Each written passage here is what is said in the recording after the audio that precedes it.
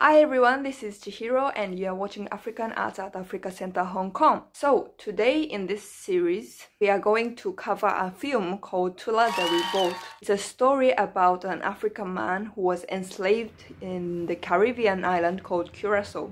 So let's look into it. Curaçao was originally inhabited by the Kaketio people who belonged to the Arawakan family of languages.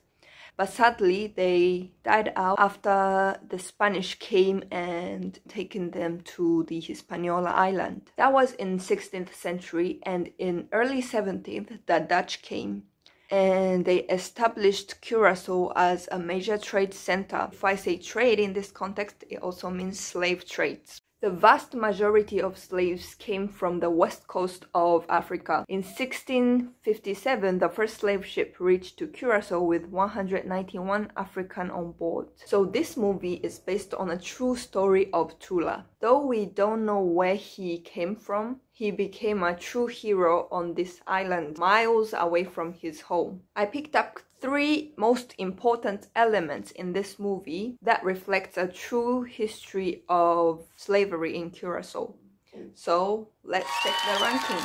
Number 3, dancing and singing.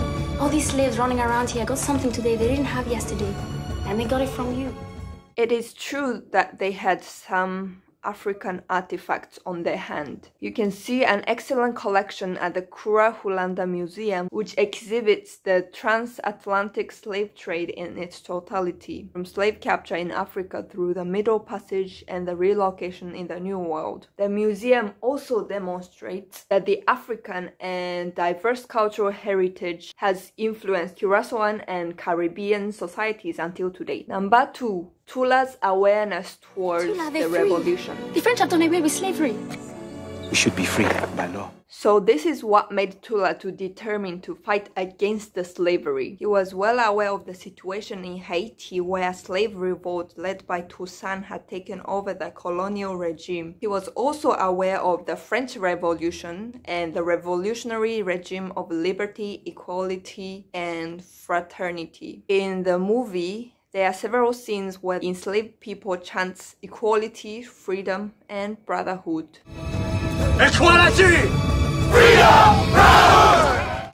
Among the insurgents' letter from General Rigaud was cited, in which freedom was promised to all slaves in all countries which were under French rule. Now that the Netherlands was placed under French rule since 1795, it was Tula's conviction that slavery would soon be abolished in Curaçao as well. Number 1. The conversation with Father Jacobus Schunig. Father Jacobus Schunig was sent during the revolt to meet Tula, and fortunately, he recorded the conversation. Father, ain't we people all from one mother, one father? Adam and Eve. We've been done wrong for a very, very long time. We don't want to hurt anybody. We just want our freedom. So those are the real words of Tula. The slave master and the governor pretend like Tula never communicated his intention, but Tula mentions so many times that he's not trying to hurt anyone, he just wants freedom. But still, colonialists didn't listen to him and he was executed in the end.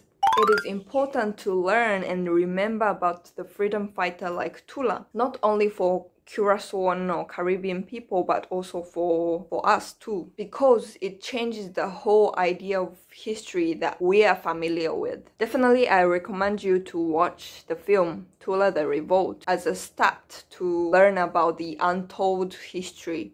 I hope you've learned something. Thanks for watching and see you next week.